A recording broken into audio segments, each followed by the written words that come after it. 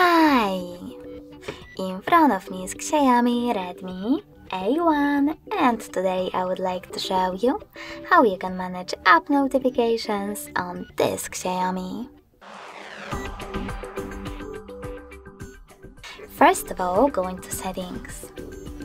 Now you need to scroll down, tap on Notifications and select App Settings. Then click on Most Recent and select the best option for you. In my case, Most Frequent.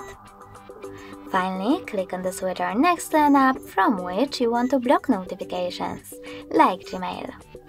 You can enable them by tapping on the same switcher again.